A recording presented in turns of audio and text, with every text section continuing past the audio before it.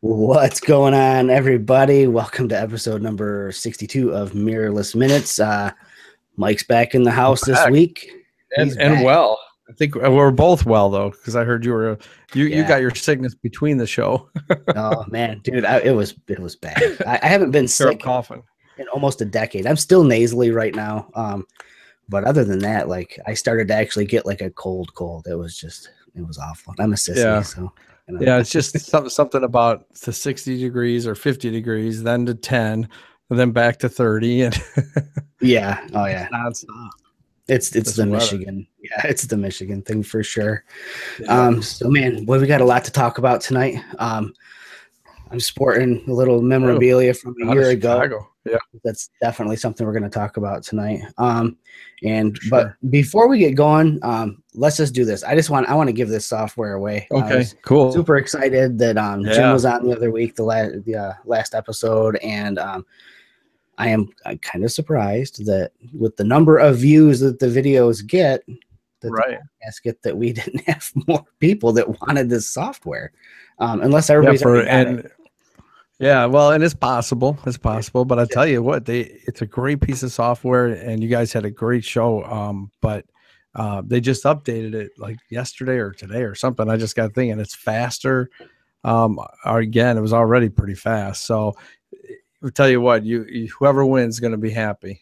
That's awesome. And if you don't, you need to go check it out, because I've been using it a whole lot lately with all these sunrise and sunset shots I've had from the Bahamas. They're really a lot of fun. So, and I'm just trying to think of a way to do this that people could actually see like real time what I'm doing. But the way Google Hangouts work, you can only share like one window at a time, I think, unless I can share like one screen. Let me try that. I'll try to share one of my monitors. So share entire screen. No, it's only showing the one screen. That's so bizarre. Really? Oh wait, hold on. Let me just scroll down.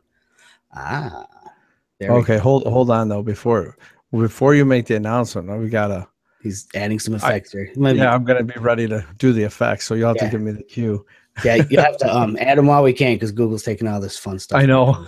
All right, so let me do the screen share. So okay, there we go. So you can see I've got a text document here, and basically the way this works, there it is. The order in which people commented on the last episode. Mm-hmm. You know, the first person was Robin Desereau. I'm assuming I'm saying that right. I'm probably not.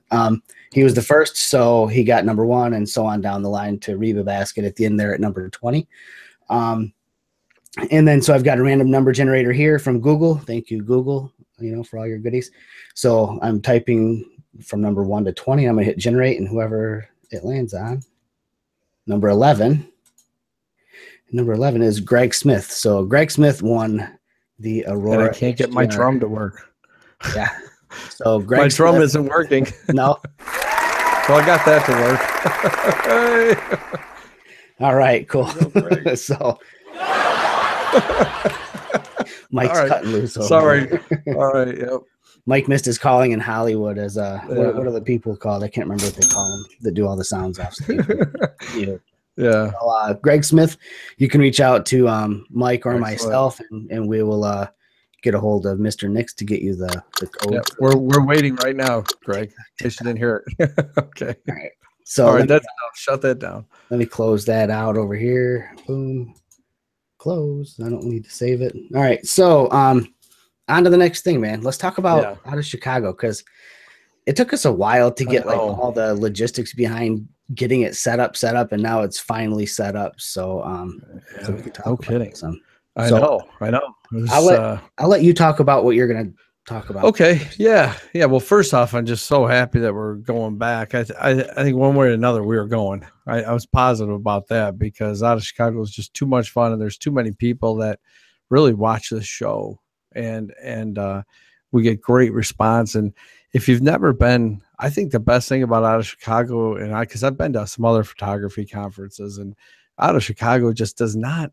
It does not mirror other photography conferences, because it's so much of, you are so interactive with every instructor, and everybody is, every single person. I'm trying to think of anybody that was like off limits, and there really isn't anybody off limits. Mm-hmm. Everybody's out talking, and you're doing walks, and so it's if you've ever wanted to say, well, I want to try a photo conference and see if it's really worth it, do out of Chicago. Yeah. And especially, and not that it's just for mirrorless shooters, it's not. But I'll tell you what, a huge portion of the people there are shooting mirrorless, or they have a mirrorless situation inside their bag as another tool. I can tell you that for sure. Yeah. You know, because there's, I think, I don't know. I don't think when we walk through the halls of the place that we ever get much time to sit and talk, because you're always talking to somebody else about some other camera or whatever. Everybody's walking up to you talking, and it's like a live mirrorless minutes show for 3 days. Cool. Very cool experience. You know. And I have not had the opportunity to attend other photography conferences, but I know enough people and talk to enough people that attend things like, you know, Photo Plus Expo, or people, I know people who are at WPPI right now, and all of those are such a completely different thing, because I think the educational opportunities at those conferences are just like these little booths or little small classrooms that are just set up. They're just, I'm not gonna say they're impromptu, but they're not like a big dedicated class. They're there just to teach a class. They're there to promote a brand.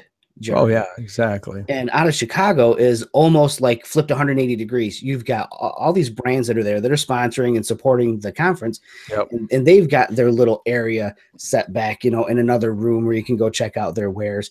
But the primary focus are the people who are there talking and leading photo walks and workshops. So. Yeah, the primary focus is probably the best way to put it is photography. Yes, not new gear. Yeah. Of course, there's gear there, because I mean, what would be a day without gear? We wouldn't have the show, right?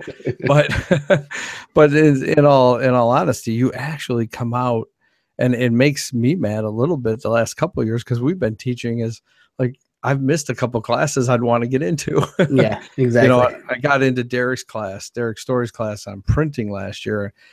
I learned 4 or 5 things I had no idea, and they were simple little, you know, tricks that he's always done, and that's the kind of stuff that you want to hear. And I think Red River Paper is the person that sponsors him to get him there.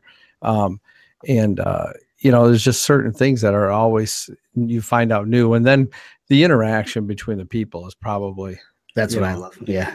A huge piece, because you know, I mean, it's good to interact with the other instructors. I like to meet some of those people too, but I got to tell you, the people that are there from the participants are really the fun ones. Yeah, definitely. Have fun with, especially on the walks, and you know, when you're out shooting, it's just so much more. I don't know, it feels like you're shooting in your neighborhood with your friends.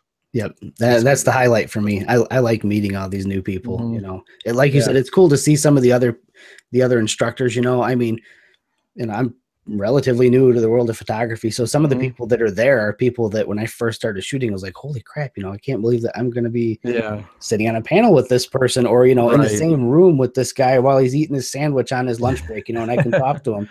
But I think after the first year, you know, you kind of get past that, and then it's like, you know, man, I want to go back, because I wonder if so-and-so is going to be back this year, you know, because maybe they'll go on my photo walk and we can hang out again. Right. Or just the people that you meet, you know, at these conferences, you know, I mean, I've made friends, you know, that actually come to Michigan, or we go to other states and meet up with them and shoot again. And it's cool. It's such a cool experience without it. Yeah. I definitely think that if you're going to put some money towards education this year for photography, put it towards that. Because you'll learn so much at a different pace than just maybe one certain, you know, class or something in your hometown. You get so many different varied views, but yeah. So out of Chicago, because I know I was talking to someone today by email, and they said, well, like, how does it work? You know, you pay money. Yes, everybody pays, you know, the fee, and then that's what the classes are for. So you sign up for those classes, that's your fee. Now there's additional fees if you want to go on the photo walks. Some of them are a little bit more expensive than others, and it's because of the areas they're going to, or maybe they're bringing bunches of their own equipment. I know lighting ones, I think there's a couple lighting ones that are more expensive. But in essence, those aren't too bad, and they're capped too, the photo walks, and I think at different levels. I don't know the exact number, sometimes 12, 15, you know, as far as numbers of people. Yeah, they don't make them so big that you're going to get lost in a crowd. So right, and I think that's important. That's important to know, because that's where you go pay the money. You go, crap, I couldn't even see the guy because he was, 50 feet in front of me the whole time. You're just walking with them, and you're shooting with them. And if you're good with that kind of education, I mean, he's not out there on a board teaching. You're out on the street shooting with these people, and it's not all about street shooting either. I mean, lots of stuff to do with architecture, lots of stuff to do actually with landscape. I mean, the stuff you did last year was all about landscape, your class. I mean, didn't have any street people in it at all, and then I think every one of our photo walks was a live composite. So obviously it's in the street, but at the same time, it really doesn't involve many people because they blur out anyways. You never see them. So, but and then the other piece, so you're paying for your entry fee, gets you to the classes, and then you're paying for extra for walks. And I think there's some workshops. I know for sure there's workshops Thursday and Friday, 2 days before. And those are a little bit more expensive, but they're also capped. And then you're spending like 8 hours with the instructor, though. Yeah. You don't always get that. That much time with one-on-one with a person like Derrick or Marie Lagneau going into the streets. Trying to think who else is there. I think Julio's back this year. Yeah, Julio's back this year. Yeah, doing some stuff. So yeah, those are just some of the people. So I think if you haven't checked it out, check it out. But I'll tell you about what I'm doing. We're doing some stuff together, some classes apart. But for me, if when you watch a show, I'm working on this personal project that I started this year called Chicago Squared. This weekend actually is my first weekend in Chicago, and I'm just going to do everything in square format photography in Chicago. And I keep telling myself, should I do just black and white? Should I do just color? And I started saying, I'm not going by any rules except one. I'll make it square photography. So whatever I want to do, because that's one thing I think we do, especially for us. I know we have certain, commitments we have to give to Olympus and that. I just want to be out there for myself. Yep. If I get some extra great pictures for them, fantastic. But personally, right now, this is about me and street photography and learning and trying to stay on focus of square photography.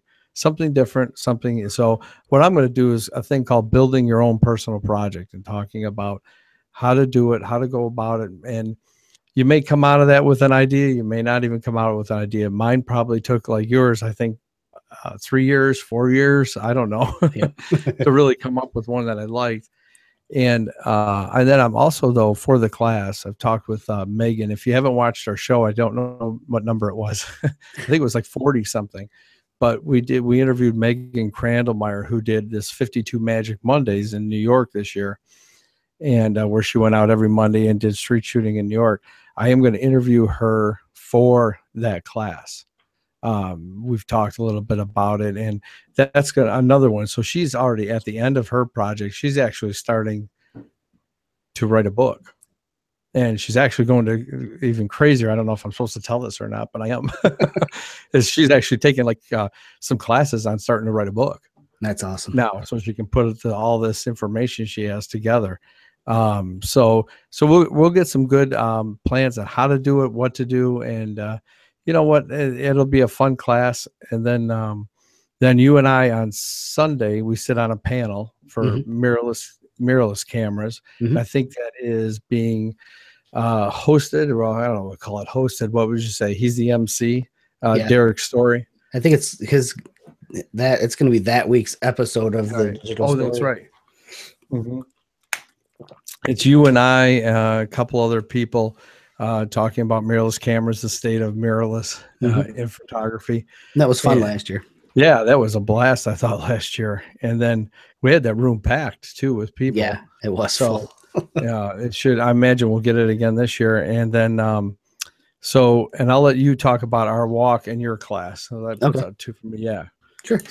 So it's funny. Like last year, I did a class, The Art of the Dramatic Landscape, and I just went over my process for processing landscape photos using the Nix suite of software. And So I was in an urban environment, and I was basically showing images that are so far removed from an urban environment. It wasn't funny, but it really went over. Yep. It went over really well. So I was excited, and Mhm. this year I figured I should probably change things up. So I think I went in about as opposite a direction as I can possibly go.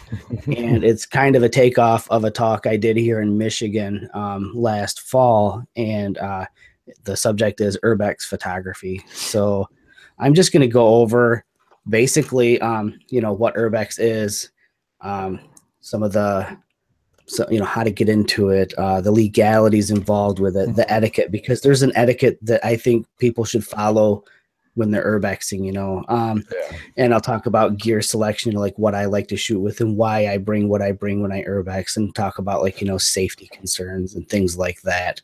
And then I'm just going to, share some personal experiences that I've had from urbexing, and probably, of course, share images and field questions.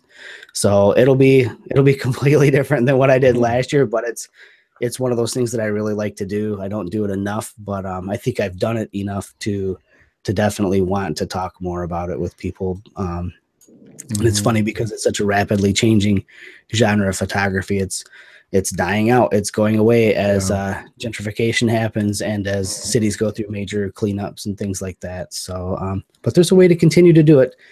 And now you have to come to Chicago, and I can talk about what that is, because there's another way to go about this. But the other cool thing that's going on that weekend is Mike and I, it's cool. We always get to go do a photo walk in the evening. In the last couple of years, it's always culminated at the Chicago Theater. So I think they're actually going to get us a brick outside the Chicago Theater. We'll have our little Mirrorless minutes. Maybe we should have one made and actually sneak out there and install it.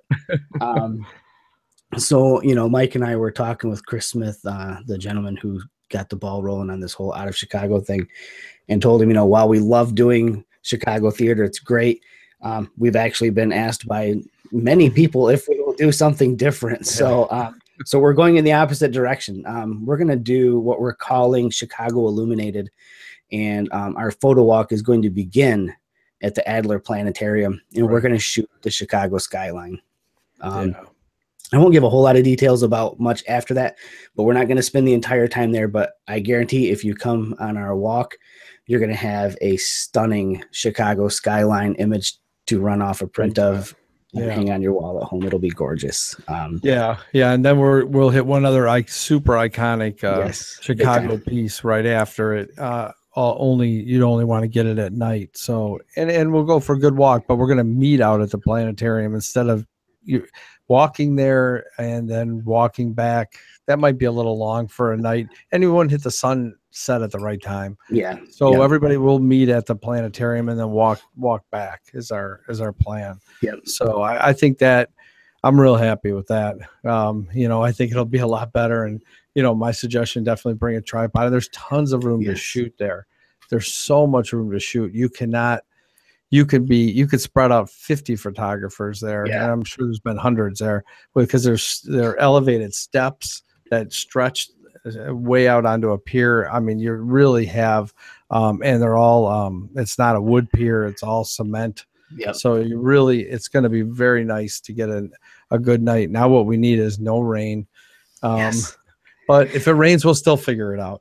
Unless we get lightning on the other side of the city skyline, like we had in Philadelphia, really cool. I would take that. Yeah, exactly. After our last time, I think I'm more excited about if we did have rain. Right. And for anyone who, up until a couple of years ago, I honestly was not a person who traveled to Chicago. So if you're not familiar with Chicago, and especially Adler Planetarium, just do a Google search for that, a Google image search, or go to Flickr and just type in Adler Planetarium and the word skyline, and you'll see images that were taken probably from that same location. You'll understand why you should come and go on our walk. It'll be great. Yeah, absolutely. Absolutely. So make sure you check out Chicago. And I think I wrote down, I believe it still works, the code early summer for $50 off. Yes. So I should have mentioned that right up front. Yeah, it's just early summer is the code for $50 off. But we'll put a link in the thing for the actual out of Chicago. But the early summer is the promo code. Yeah, it's the promo code there. So Save that $50 and you can take us up. Yeah, exactly. All right. So I'm such a dork. On to the next subject. So you want to do an image share? You know how long it's been since we've shared images on this show? I know. It is. Do you want to start? I got something I want to show different that I wasn't planning and I'm working on right now. So that's why my eyes are looking at the all right, yeah, go ahead. You start your thing. All right. So man, it's been a while since we've done this. And Michigan sucks in the wintertime. So I'm just asking for pity from everybody on this. So this photo that I'm sharing right here, I just went out early one morning and it was actually nice out. It wasn't really too cold and it was warm enough to where we were getting fog, and it had been a while since I've shot a sunrise. So I just went to this place that's not too far from my house. But the reason I'm even sharing this is because I had wanted to shoot a high res shot, you know, with the 12-100 and the EM1 Mark II, because I don't do that often enough. You know, it's something that Frank Smith in our in the Olympus Visionary program always talks about. He always drills it into us. Take advantage of the high res shot. So that's what this is. And I just kind of wanted to do a high res shot just to see how much more information you can pull out of an image. So, you know, single exposure, not a bracketed shot or anything like that. Next shot. So I have talked previously on the show about a camera that I had converted to infrared through Life Pixel conversion. They do conversion. So this is an 830 nanometer conversion on one of my EM1s. Excuse me. And so I've got my own personal project this year where I'm trying to get out and find scenes and then shoot them in color and in black and white.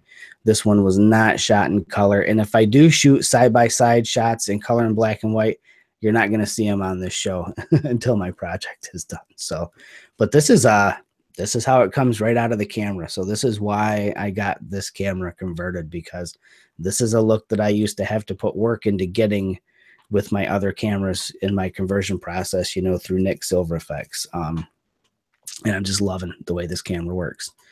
Again, another shot, just some dead grass. Actually, the same morning that I shot that first photo, I shot this, and I do actually have a similar scene to the first photo that I shared with you guys, one in color, one in black and white, and that'll end up in my finished project as well. But everything looks so completely different through an IR camera. There's a lot of detail that I don't think you normally pick up when you start removing the color information from a photo. So just the patterning in this fallen grass, just through that camera, I was like, holy crap, I got to shoot this. Not something I'd probably normally shoot.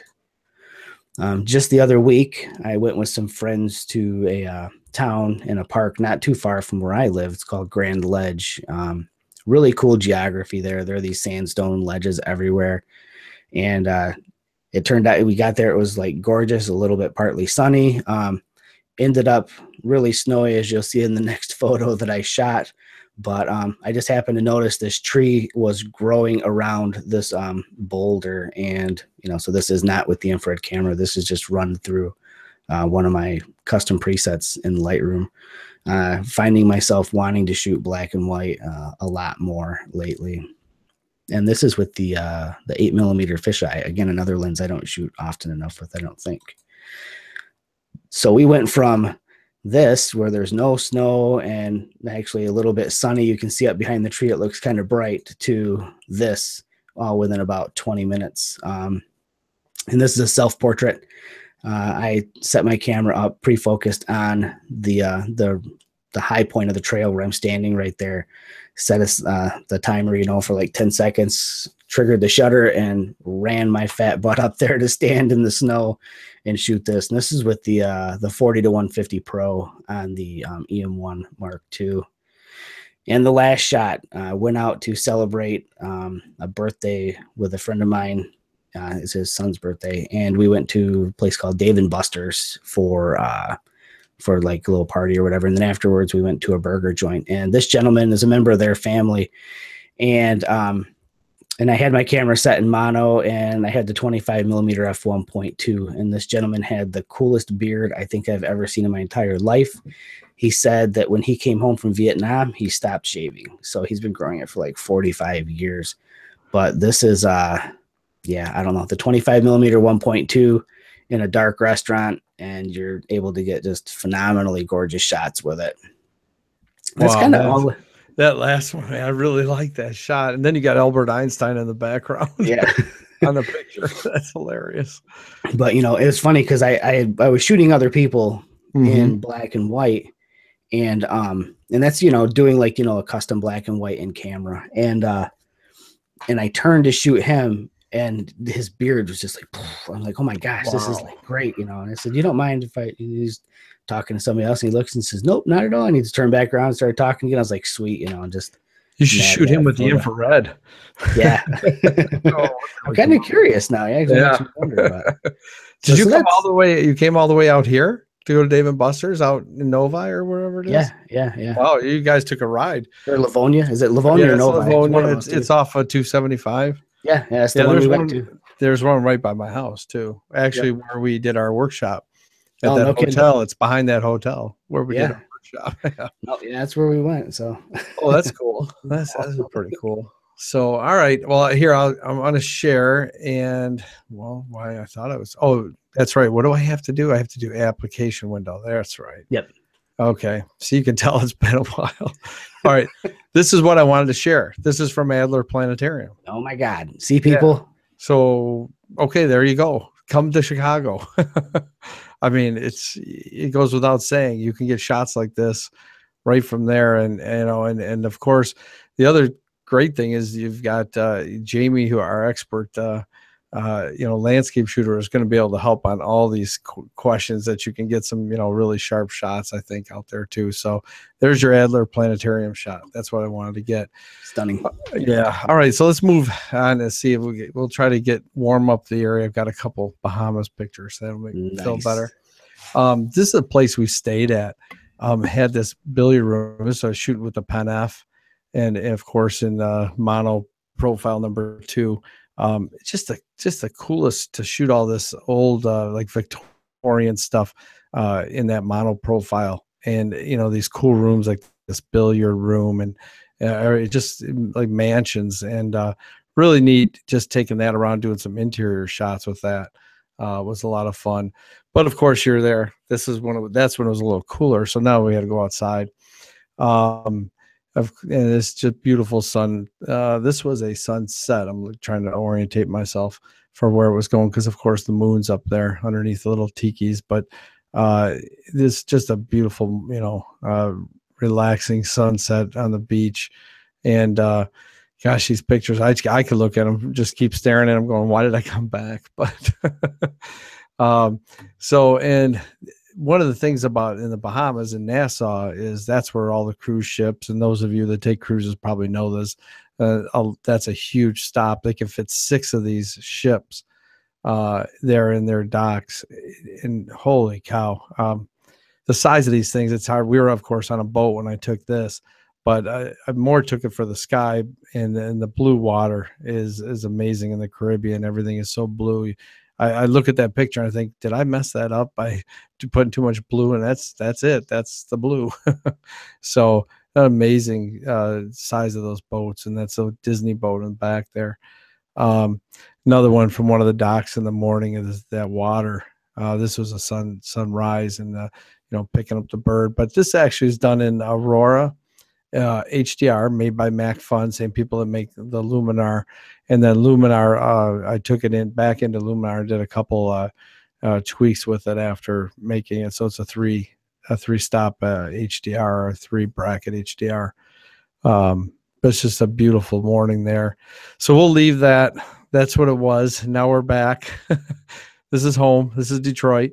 This past weekend, went out with a couple of friends and got some cool shots with the ice sort of moving down the Detroit River. And we've got this really cool lighthouse out there, and very early in the morning before sunrise, and never even really saw the sun that day. That was about the least cloudy it was the whole day right there.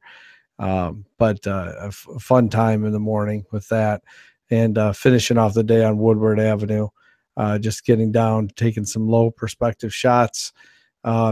If you're from Detroit and you know about Detroit, Woodward Avenue, of course, is a main strip, main drag. It's where the new M1 rail is. So there's a lot of action.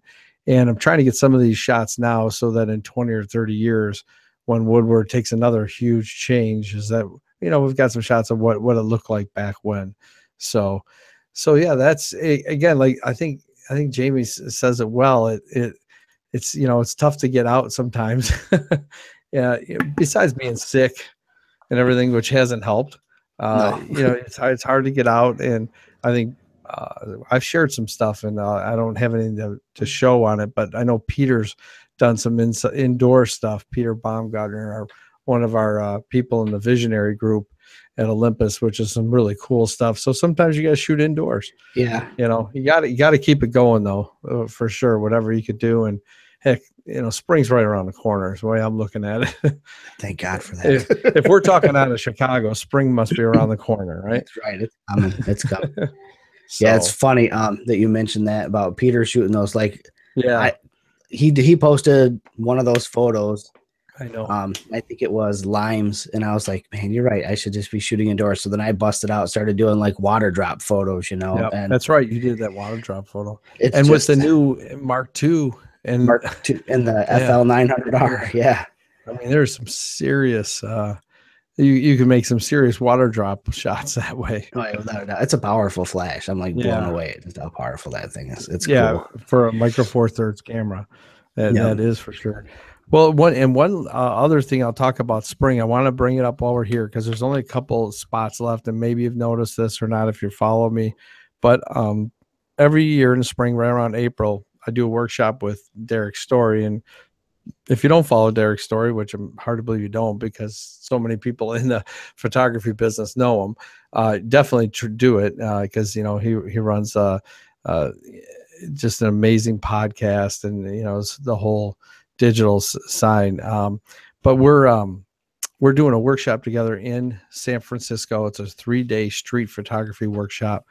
And I think the big thing is it's April 6th to 9th. There's a couple spots left. We'll put a link in the show notes for you.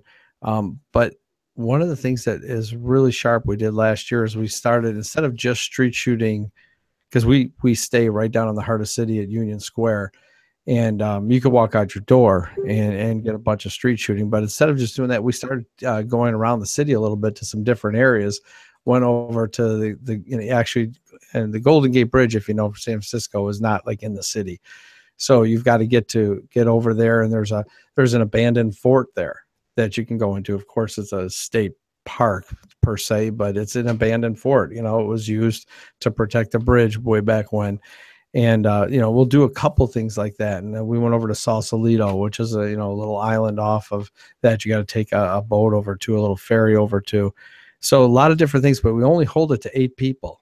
So a lot of these workshops, I know we put more in probably in our workshops, but holding it to 8 people with 2 instructors really helps. And we're right in the heart of the city.